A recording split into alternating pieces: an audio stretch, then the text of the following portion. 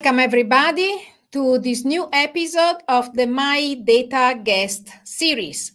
Today's guest is a long-time NIME expert, a tech supporter, an extension developer, and I don't know, and whatnot. So I would like to welcome Steve Roughley. Hi. Steve is the principal scientist for medicinal chemistry and cheminformatics at Vernalis from Cambridge, UK. He's also a trumpet player in his spare time. He's here because he received the COTM award in January 2023. He received the award mainly because he's the man behind the Vernalis extension. So the Vernalis extension is one of the most valuable, popular, and best supported extensions by the NIME community. So thanks for being with us today. Thanks for the invitation, Rosaria. So let's start with a few questions. I usually start with, allowing the guest to talk about himself, since I can only say that much. So let's briefly introduce yourself, your professional self, and what does a data scientist for medicinal chemistry and cheminformatics do? And if you can explain to us what medicinal chemistry and cheminformatics are. Okay, I'll give that a try. So I started my life, my adult life in terms of professional life, doing a degree in chemistry and then going on to do a PhD in chemistry. And I did a little bit of computer-based work during that time, but not very much. And then I got a job with a small university startup company near Cambridge called Ribotargets. And I started there as a medicinal chemist. So medicinal chemistry is, in the pharmaceutical industry, we're looking to design new drugs to make people who are ill better. Medicinal chemistry is the part of that process where people decide what new molecules to make and then actually make them. Downstream from there, people do all sorts of different tests on them. So biological screening, biophysical screening, and so on. And those results come back to the medicinal chemist, who has to decide where to go next. So that's what medicinal chemistry is. Cheminformatics is, well, our sort of currency in medicinal chemistry is chemicals, molecules. And so cheminformatics is about computer representations of those molecules. So how do we get the chemical structures that, as chemists, we scribble on whiteboards and on the front of fume cupboards and everywhere else? How do we get those into a computer in a way that a computer can use, both just to store them and to display them, but also to calculate lots of different properties and to do things with them? So, for example, when we do a reaction in the lab, we take some chemicals and we make them into something else. And one of the things cheminformatics does is that mirror that process computationally. So you take a list of different starting materials and you generate a list of reagents, which is much more reliable than the chemist trying to draw each one manually and much less time consuming. So that's what cheminformatics is. And so I guess a data scientist in medicinal chemistry and cheminformatics is using the data, any data from medicinal chemistry. So that can be laboratory data from the chemistry group itself. It can also be other data that's associated with the compounds that we've made that come out downstream. And it's quite a varied data. Some of it is very simple data, like a number. And some of it is really quite complicated data, 3D structures with huge proteins also thrown into the mix. So that's about what we do. Oh, okay. Let's say simple was not, but yeah, it's clear.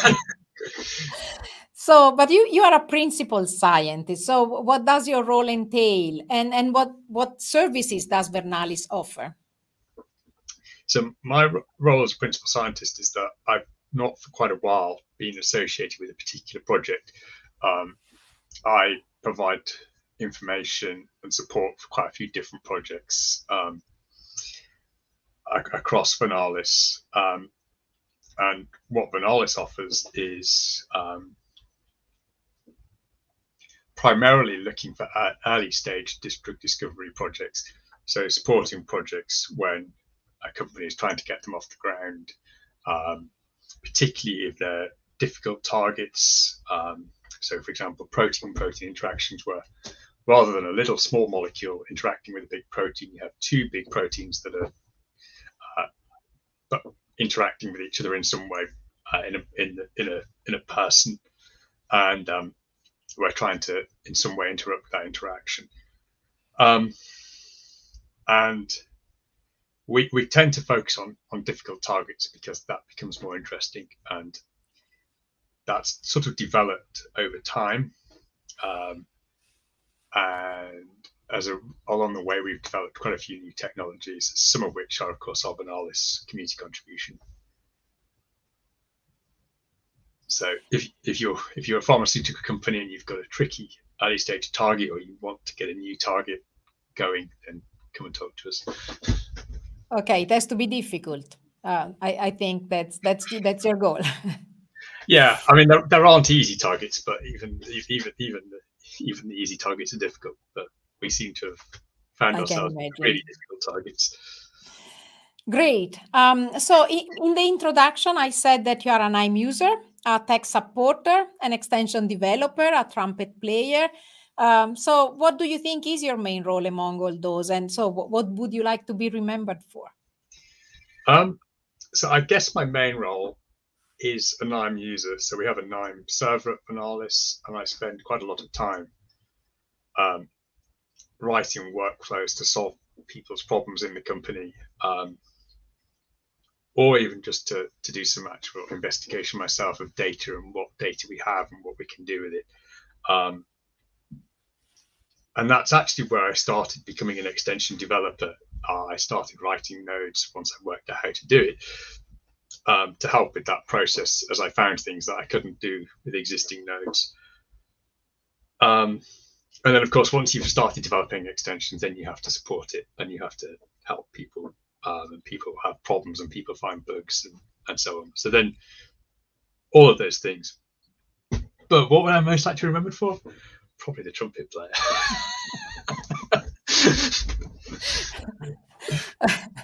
Okay, let's continue with the Vernalis extension. We go back to the trumpet player later. So the Vernalis extension for NIME Analytics platform. So what is the Vernalis extension? What tasks does it implement? How can people access it? So Vernalis is now quite a big extension. It's got a lot of nodes in it. It also has a user interface feature, which adds a little extra menu bar to the top of the workflow editor, which allows you to do stuff with selecting different nodes. But it started out as an extension based in cheminformatics, and then it slowly extended into other areas over time, partly because I'd written internal nodes that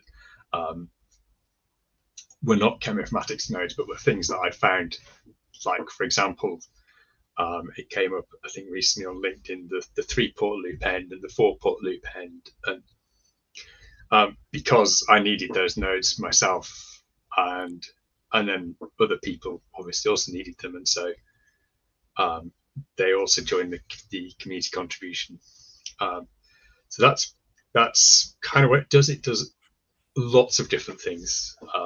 It does stuff. We have a set of nodes on manipulating collections, columns. We have nodes we have various loops. We have flow control stuff, if switches, and so on. I can confirm it. It's huge. Many nodes, and frankly, I'm not a cheminformatician, but I use it. I use the loop nodes a lot, and other non-cheminformatic related nodes. Definitely, not only for cheminformaticians. Yeah. In terms of how you can get it, then you can install it from the hub, although I've never installed an extension by that route, so I'm not going to say any more than that on how to do it that way. But also you can go to the help menu in NIME, and on there there's an extension, there's an option to install new, and you can do it that route. We're in the trusted community contributions update site, which you have to select. it should be there. Perfect. So when there are many nodes in this extension, so when did you start working on those? What was the first node you developed? So you wrote the first line of code. Yeah, it wasn't me. So the first node was our PDB connector node, which in its original form has now been deprecated. It doesn't work. So you have old workflows with it in, then you will need to update that node to the newer version, which came out in 2020. That node was written by a guy called Dave Morley, who used to work with me when we were Riva targets back in the early 2000s. He was actually, he'd left by then, but we contracted him to write that node, which he did. And that must have been about 2011. And we had a plan, which was to release it to the community after we'd used it a bit ourselves and made sure it worked and it was robust and so on, which we did. We did that in 2012, both through Dave's website and Spiral Discovery, where he worked at the time, and also through our own Vernalis website. And we have no idea how many people ever saw that one node extension, because we had no way of measuring that data. And then it sat there for a while, and then in June 2013, we relaunched in the NIME community. And that coincided with a user group day in London, which I spoke at. So that was my first NIME talk. So Dave wrote that first node. I then wrote a few other nodes. To be honest, I'm not sure which nodes I wrote first, but things like the PDB saver and the PDB downloader nodes that are in there, which are, again, cheminformatics nodes, were probably some of the first ones I wrote, because they were things I was doing repeatedly. And it, at the time, I didn't really know much Java, I didn't know much Python, and it became very tedious on my part to have to hunt through my workspace to find where the snippet was that I figured out how to make that work previously. So that's why I eventually wrote those nodes. And that's where it started for me, at least. It has been a long journey then. I mean, now it's more than 10 years. So yeah, so I first encountered NIME itself in late 2010, probably about this sort of time, 2010, autumn 2010. Yeah. So do you know how many nodes does it contain now? What's the last count? Well, I had to work this out yesterday. I actually wrote a NIME workflow to do this. It's a meta workflow, the workflow to count the workflows. Yeah, so currently there are 242 nodes in how many?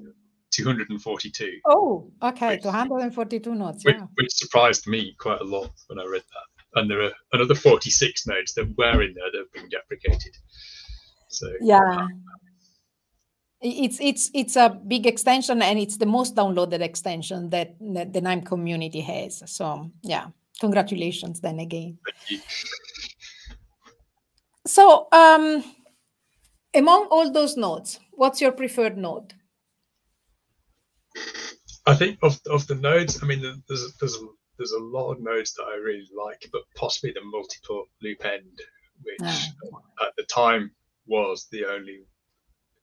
I wrote it when it became possible to write configurable nodes where you can change the port types and the number of ports, because the idea, we had a 3-port loop end and a 4-port loop end, and I think we had another one with optional input ports that was up to 6 ports, and then I think one day I suddenly needed 7 ports, and I thought, no, this is silly, don't write another node to do 7 ports. And so I wrote the multi-port loop end, and it was also my first configurable node, so I had to work out about how that all worked. And then one of the other features that perhaps people haven't noticed, even if they use the node, is that the node has got a view, and so during the loop execution you can actually get a preview of, I think it's the last 50 rows of the tables, so you can see what's happening in the loop, what that table looks like as it's going, so you don't have to wait until your loop's done its 100,000 iterations or whatever to see what's in there, which I know I saw other people in the NIME forum at various points asking that same question. So that feature is in there. So that's probably my single favorite node from the whole lot. Everybody has his favorite node, but yeah, this one is very cool, definitely. So I'm going to address now the NIME user. So let's stop with the Vernalis extension. Let's address the NIME user. So why did you choose to develop an extension for NIME? Why did you choose NIME? So I first started using NIME about this sort of time in the year, back in 2010. And the reason for that was I was writing a paper at the time, which became more successful than I ever anticipated, about sorts of chemistry that medicinal chemists were doing. Not least because there was a sort of stereotype that we only did 2 or 3 different sorts of reactions, and that's all we ever did. Medicinal chemists did boring chemistry. And one day I sat down with a colleague and we said, "Oh, I wonder if it's true." And we started to look at the data, and there was a lot of manual classification that we did. And what we ended up with was, well, he actually moved to a different company by the time we finished the analysis, or the data gathering of the analysis. So he was in Manchester and I was still in Cambridge, and we both had copies of Excel spreadsheets, which needed combining with huge long lists for each paper we'd considered, and there were about 1,000 papers in our data set. And so my colleague James Davidson said, "Oh, you might want to try this thing I've been playing with a bit called NIME." Oh. And I had tried another pipeline workflow tool, and I got nowhere at all with it. I'm not going to name it. But I thought, okay, I'll give it a try. And I very rapidly was able to do what I wanted to do, which was to add up lots of different totals and stuff. And it was a very simple use case, but it would have been a complete pain to do outside of NIME. And so that's where it started. And then I can't remember what I did with it after that first example, but I found myself using it lots. It's addictive. Yeah. So yeah, that's where it started. So it was recommendation from a colleague who was, he was investigating at the time whether we could use it at Vernalis and what sorts of benefits we could get from it. So the answer is clearly yes, we did decide we could use it at Vernalis. Yeah. So, but you said that it made your work faster, at least this first approach. So how else did NIME help with your work? So faster, we heard that, accurate, yeah. Agile. So one thing I found, I was involved in a technology project at Vernalis about nearly 10 years ago now, which we published, and that project involved working with making libraries of compounds. And our plan was to try and speed up the process of going from when you make the compound to when you get the test biological screening results by chopping out all the purification steps that we normally do in the middle. And this is a sort of step that chemists can get quite sort of fussy about. They really want to make sure that they've really got the right compound and it's really clean. And so it can take quite a lot of time, particularly it's very easy to put lots of reactions on in parallel. You just get big rows of tubes, fill them all up and set it going, and then you have to deal with the consequences. And you can't do that in parallel so easily, particularly not in a small company. And so we had this sort of idea of how to do it, and we had a few sort of small test sets we'd done with only sort of 5 or 6 compounds. And then we decided to see if we could kind of industrialize it. And so a lot of biological screening is done in little plates about so big, with an 8x12 array of tubes, so 96 well tubes. And I tried to do the chemistry in that. The chemistry worked, but the problem is we did want to do an analytical step to check that we had some product in there and get some sense. Did we have 100% conversion? Did we have 50% conversion? Did we only have one conversion, or was there no sign of product at all before we ran our screening steps? And I'd been doing that manually, and it's fair to say that was a tedious process. You ended up with a stack of 96 A4 printouts, and going through them manually, trying to work out what product you should have in there, what molecular weight, so how heavy the molecule was, which would then show up in the trace. And so going through that manually was error prone, and as well as being tediously slow. And so in KNIME, it took a while, but I iteratively improved it. So I started by just doing the cheminformatics task of generating the list of products from the list of reactants from our database. And so at least I now knew the weights accurately that I was looking for. And then I thought, well, if I can get to that far, then the instrument produces a text file which has buried deep in it. Each file is hundreds of lines long for each sample, but it has buried in that data, the data for the peaks and for the compounds. And then, so I wrote a KNIME workflow, and the first time I did the workflow, it had a couple of huge nested loops with about 60 nodes in each loop. That's right. And it took hours to run, but it was still faster. And then I reduced it to a couple of Java snippets,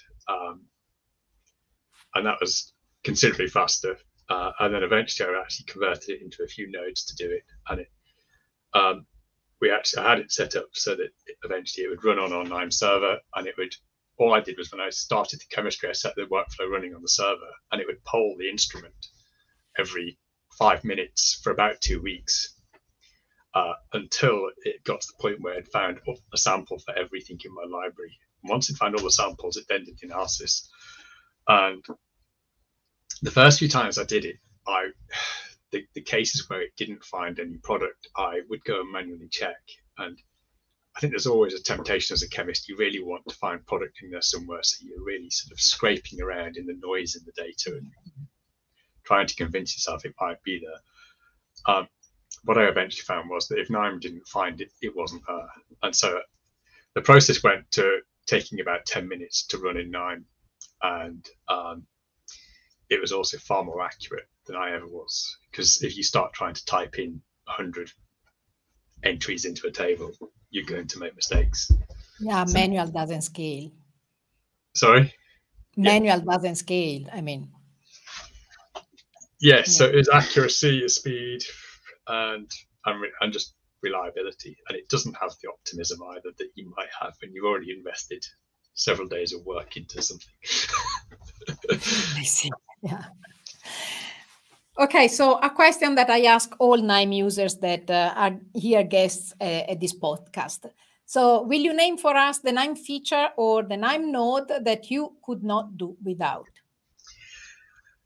I was thinking about this quite a lot, and I think it's perhaps not one node, but there's a set of nodes that do similar things, which is group by and pivot, and the column aggregator nodes, which kind of reshape tables. And then they're sort of opposite, which are the ungroup, the split collection column, and the unpivot nodes.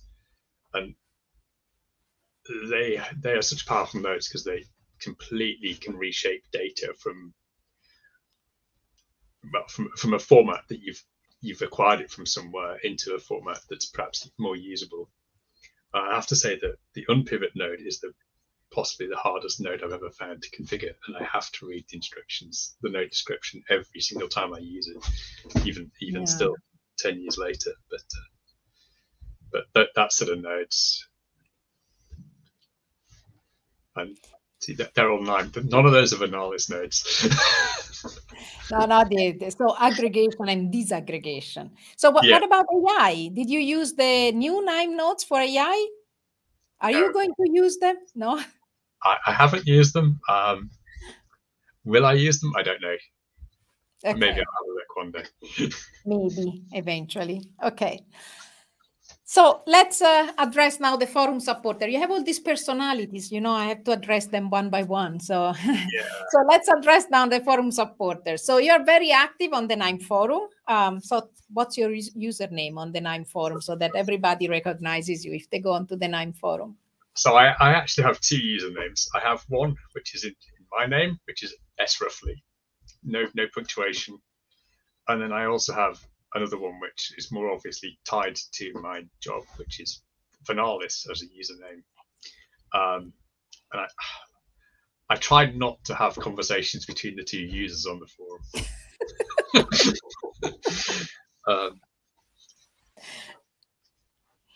So I try and use the Vernalis username particularly for announcements about the Vernalis extension and for answering feedback and questions about it. I tend to use my own username for other more general stuff. Yeah. So which questions do you answer more often? The cheminformatics question or the general questions? I used to answer lots of general questions, but there's now quite a lot of other users who are perhaps even far better at answering them than me. People like Armin, and so I tend to stick to the cheminformatics questions,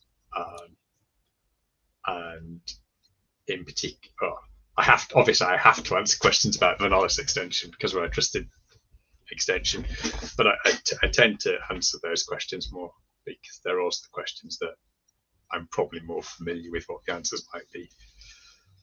Yeah, you're probably the best expert to answer the questions about the Vernalis nodes, definitely. And so that's my forum users. I do also have this is not an official account. It's a Twitter account called Dr. Node, which came about because years ago somebody found my email address and obviously been scraping around the internet and came up with the name Node. And so I got emails to Dear Dr. Node for quite a long time. And so colleagues suggested I should get a sign printed on my desk and have Dr. Node's consultancy sessions. We can call you Dr. Node now here. So yeah, so I thought that would do as a Twitter handle. I'd say it's purely just to separate my other interests on Twitter from stuff about Nime. I see. So what's the most difficult question you ever had to answer on the forum? Well, it's a question I've been asked about 3 times, and it's my own fault actually. There is one of our nodes is called the match molecular pairs fragment to pairs node, and it has an option in the node which is allow self transforms. And I've been asked the question on the forum in person and by email by different people, which is, could I give a real world example of what that option does? And every time I've found that I still can't give an answer to that question. And I give a bit of background, which is that when I was writing the node and testing it, I realized there was a situation where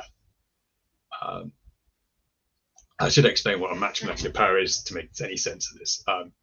So a match molecular pair is when you have 2 chemical structures that are very, very similar, but they have a very small change, then they're a match molecular pair. And so what this node is doing, the first step is it breaks the structures apart, and then it tries to join them up to find pairs. And it's possible that you can break a molecule in multiple places and actually find a pair by the 2 molecules that you're actually joined back together being the same molecule, which I think with hindsight is a bit of an esoteric sort of corner case with no real world use, but I added an option to allow this to be done. People have asked since, is there a real world use for it? And the answer is, I don't know. So if anybody knows the answer and has found a real world use for that option, then please do let me know. I see. Okay, so let me address now the community developer. So this is a bit of a special interview with respect to the other interviews because we talk about developing an extension and more than actually using Nime. So on this line, can you tell us a few words of advice for the people out there, the developers out there who would like to write an extension for Nime? How is the Vernalis extension written, for example? Is that Java or Python? So the Vernalis extension is written entirely in Java. I have very limited Python experience. my Python and Java started off at the same time at the same level, which was 0 back in 2010. My Python possibly kind of crept a little bit ahead for a while, but then it stopped, and I've barely used it since. So I actually find it even difficult to type Python because I find myself putting semicolons in and curly braces that are all Java things. So it's entirely written in Java. I haven't yet tried the new way of writing nodes in Python because I haven't come up with a reason to do so yet. So how easy is it to write an extension for KNIME? I think if you're, as a developer, if you're familiar with Java, then that definitely helps, which I wasn't when I first tried. There were a lot of concepts that I only kind of learned by doing it and suddenly having light bulb moments later of realizing, oh, that's why that works. If you're familiar with the whole Eclipse sort of platform where you have things grouped into plugins and then plugins that grouped into features, then again, that makes life easier because that's the nuts and bolts of writing a KNIME extension. Once you're familiar with that, it's not actually very difficult at all. And then there's a few sort of things about setting it, like making sure that you can build it, and particularly if you want to build it automatically and deploy it to users internally, or then obviously you have to set that up. If you're doing it in the KNIME community, then Gabriel and Stefan are both really helpful, always on the end of an email to answer questions, and they set up a lot of that for us. In fact, actually, Torsten, back when we first started, was the person doing that, so, which was good because I think at that point we hadn't got a clue what we were doing in that part of the process. So now you've been maintaining this extension now for more than 10 years. So what's the most complicated part of maintaining an extension? I think the most complicated thing has been as the KNIME platform has evolved and as Java has evolved. We started out, our first extension was published when it was Java 6, and we're now on Java. KNIME is currently Java 17. Java 21 was released a couple of weeks ago. There have been things that have needed just to change to make things keep working. Java's changed, Eclipse has changed, and so it's just keeping on top of those things, some of which have been not very obvious at the time as to what was needed. Obviously, by the time we as community developers are getting to that point, somebody in KNIME has already had to do that. So we've found ourselves picking brains at KNIME a few times as to why doesn't this work anymore? What do we need to do? And things change, yeah. Yeah. So let's talk about the success of the Vernalis extension. Why do you think is that? Why do you think is the Vernalis extension so successful? I guess, I think early on people obviously wanted the functionality. I think particularly the PDB connector node, people wanted that functionality in KNIME.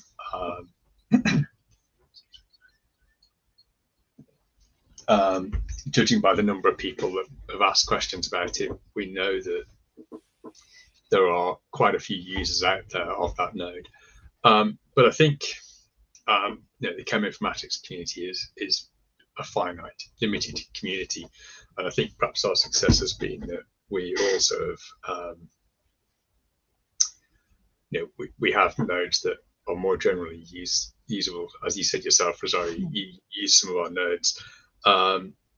And that means we've kind of got a bigger audience than a dedicated cheminformatics or dedicated any other sort of dedicated sort of niche area contribution. So I would guess that's why. But probably have to ask some of the users who I don't know who they are. I think it's also because of the maintenance. I mean, it's to develop something is easy. To maintain it over the years, of course, is the biggest challenge. And you have done a great job at that. I mean, all those years. So I think definitely that's part of the success. Absolutely. Yeah, thanks. I don't think I realised what I was letting myself in for when I started. Maybe you need a bit of, courage. Okay, so now that you have all this experience and you know what it takes to develop some extension, do you have any word of advice for our, the aspiring extension developers in our audience? Is there a special need, a niche that needs to be filled by some other extension? What do they need to know to start developing an extension? Should they get a course? Should they start from the documentation? I would say I put some advice in this book, the Best of Nine, recently, which was around, and it sounds very obvious, but try and make sure that before you develop an extension, just make sure that nobody else has actually already done the same thing. There's been a few times, and I think one of the great things about NIME is there are lots of different ways you can tackle most problems. And there's been a few times where I've written a node because I could think of no possible way of doing something, and somebody said, "Oh, I'd always do that using this node." I was like, "Oh," so yeah, try and make sure. It sounds obvious, but try and make sure that nobody else has already done it. Gaps, I don't know. I guess if you're using NIME, if you use NIME and you find gaps, then those are your gaps. So, find your own. Yeah, find your own. I mean, that's basically what I've done. Is as I've needed stuff, I've done it. In terms of learning how to do it, I think there is documentation, which is definitely worth a look. When I was quite a new NIME developer, there were on-site courses in Zurich, at NIME in Zurich. I don't know whether those sorts of courses, either on-site or online, but interactive, still exist. But they were really good, and certainly for me, the advantage of that was that I got to know a few people from NIME, and I actually got to find my way around Eclipse itself a bit better, which even just some really silly, simple keyboard shortcuts that make life a lot easier. So definitely have a look at the documentation. If there are courses, yeah, go on a course. Just because it's worth starting out doing things in kind of best practice way, which is what's explained in those resources, because otherwise you only end up having to go back and fix stuff later. Okay, so now I have left to address the trumpet player, but before we continue with the trumpet player questions, I would like to call in this time. Today is Luca. Roberto is not here today. So I would like to call in Luca to see if there are questions from the audience. Hi everyone. Firstly, a big thank you to Steve for joining us in our special guest on this edition of My Data Guest. And it was awesome hearing your story and learning from your experience, especially about the notes you developed and how he's been a great support. And really, I have a question. And my first question is about NIME. And being a frequent user of NIME, I would like to hear your opinion about the new version. What do you think are the aspects that you particularly appreciate or that you think could be improved? I haven't used the new version very much, to be honest. I think because I've got very used to the old version, and so I've not really explored the new version in great detail. I've had a few conversations in Berlin about it, and a few emails, but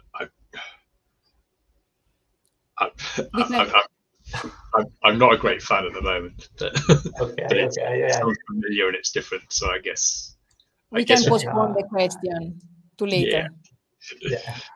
Yes, maybe it's always the same. When you work for a lot of years with the same version and you change, I don't know.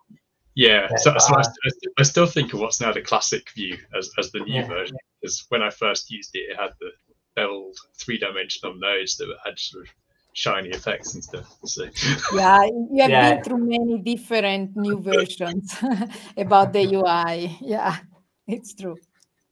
Okay. And thank you for answer. And for me, it's all. Thank you, and see you soon. Bye. Thank you, Luca. Then let's continue with the last questions for the trumpet player. So, what is? Tell us more about your activity as a trumpet player. So, what do you do exactly? Do you give concerts? So I, as of January this year, I've been playing back in a brass band, which I think started out as a very British musical setup and tradition. Although I know that there is now a British style brass band in Berlin, in the British Open Championships, which is a big competition we have. Brass bands love competitions.